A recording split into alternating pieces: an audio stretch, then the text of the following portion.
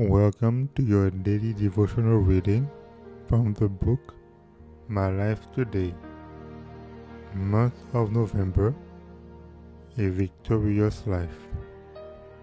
November 5th, the Shield of Faith.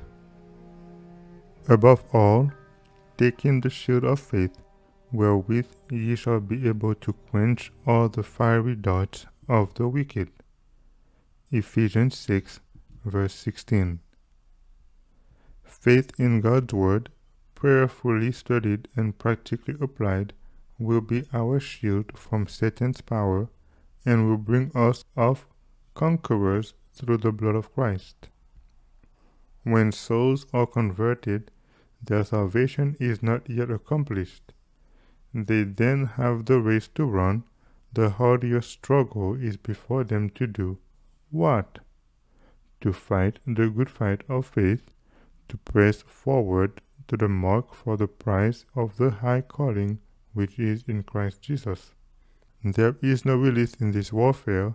The battle is lifelong and must be carried forward with determined energy proportionate to the value of the object you are in pursuit of, which is eternal life. Immense interests are here involved. We are made partakers of Christ's self-sacrifice here in this life, and then we are assured that we shall be partakers of all its benefits in the future immortal life if we hold the beginning of our confidence steadfast unto the end. Think of this. The promise is, God is faithful, who will not suffer you to be tempted above that ye are able, but will with the temptation also make a way to escape. Maintain to the last your Christian integrity, and do not murmur against God.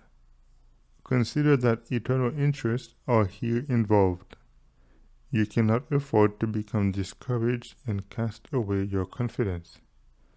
The Lord loves you. Trust in the Lord. The Lord Jesus is your only hope. Make sure work for eternity. You must not murmur or complain or condemn yourself.